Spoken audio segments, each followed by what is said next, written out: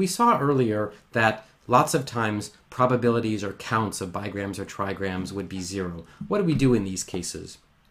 Let's think about this by starting with what's called the Shannon visualization method. And this is what Shannon proposed to visualize the actual n-gram grammar that you've built by maximum likelihood estimation. So here's the method. We choose a random bigram according to its probability. So this is a bigram with start as the first word and then any other word according to its probability. Roll a die and pick whichever bigram comes up. So let's say we picked I is very likely first word. So we pick start I as our first bigram.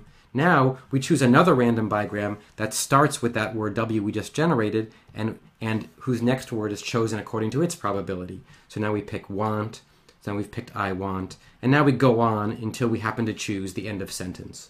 So I want to eat Chinese, Chinese food, food end of sentence, there we go. So now we string these words together and we've generated a sentence. So the Shannon visualization method can show us a lot of things about the n-grams that we've built. So for example, here's a grammar language model trained on Shakespeare and generating random sentences. So here's some unigram sentences. Every enter now, severally so let. Hill he late speaks, or. Not very good sentences. How about our bigrams? Why does stand forth thy canopy, forsooth? He is this palpable hit, the King Henry. Live king, follow. Oh, this is better. This is beginning to sound like Shakespeare. How about this one? Indeed the Duke, and had a very good friend. Well, that sounds pretty good. Sweet prince, Falstaff shall die. And now let's look at the quadrigrams. It cannot be but so. Will you not tell me who I am? That sounds very good. Now, Shakespeare produced 800,000 words with a vocabulary of 30,000. And it turns out that in those 800,000 words, he produced about, those 30,000 words, he produced about 300,000 different bigram types, so different word, unique pairs of words. But that's 300,000 out of 30,000 squared, or out of 844 million possible bigram. So if we multiply that out, 99.96% of the possible bigrams were never seen. They also are going to have 0 entries in the bigram table.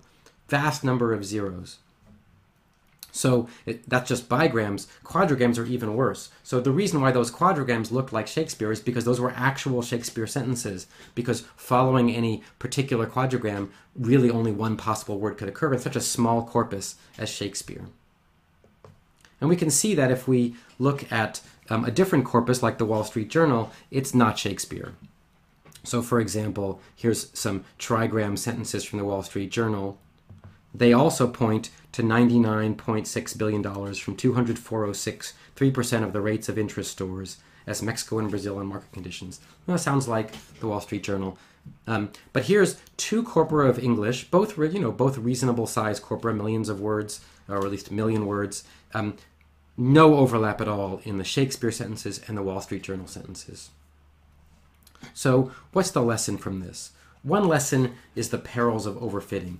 N-grams only work well for word prediction if the test corpus looks like the training corpus. If you test on Shakespeare but you trained on the Wall Street Journal, you're not going to predict words very well. So in real life, this just doesn't happen. So we'd like to train robust models that do a better job of generalizing. And I want to talk about one kind of generalization, which is dealing with zeros. So by zeros, I mean things that never occurred in the training set, but do occur in the test set.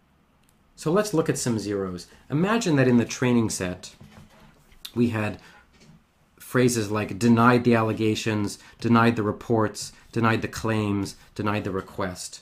And we never saw denied the offer. So the probability, based on maximum likelihood estimation, of offer given denied the is 0. Now we go to a test set and we see there's a sentence denied the offer and denied the loan. What's the probability of those sequences denied the offer and denied the loan going to be? Well, the probability is going to be 0 because we've trained our probabilities on our training set. We're going to do a very bad job. If we're a speech recognizer, we'll never recognize this phrase. If we're a machine translator, we'll refuse to translate into this phrase. We're going to claim this phrase is just not good English. So this is a big problem we need to solve. So bigrams with 0 probability mean that we're going to assign 0 probability to the test set. And so we can never compute perplexity. We can't divide by 0. So we're going to need to find a way of dealing with bigrams with 0 probability.